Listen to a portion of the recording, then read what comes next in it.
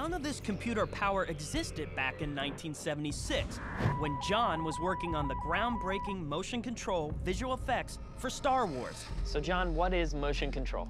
Motion control is, in essence, what it says. It's the ability to control motion on a repeatable basis. Visual effects is defined by two or more subjects photographed at separate times that are combined onto a single piece of film to appear as if they were photographed at one time.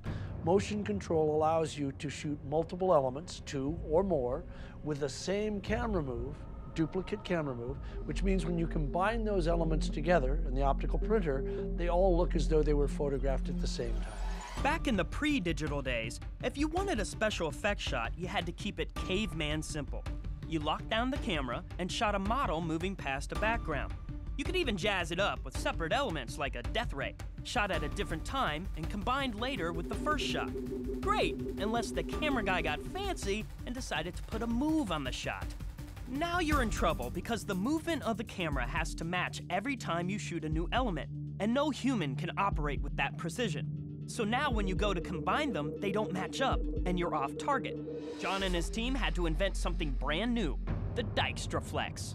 When it came time to build the system, John pulled parts from all over, cannibalizing tech from the manufacturing world, like numerically controlled lathes. I studied industrial design. I took lots and lots of things apart, put some of them back together again, but I had an understanding of the mechanics of things, the physics of things. Back in the late 70s, Dijkstraflex was the most cutting-edge motion control technology. But today, there's a major new tool in the box: CG.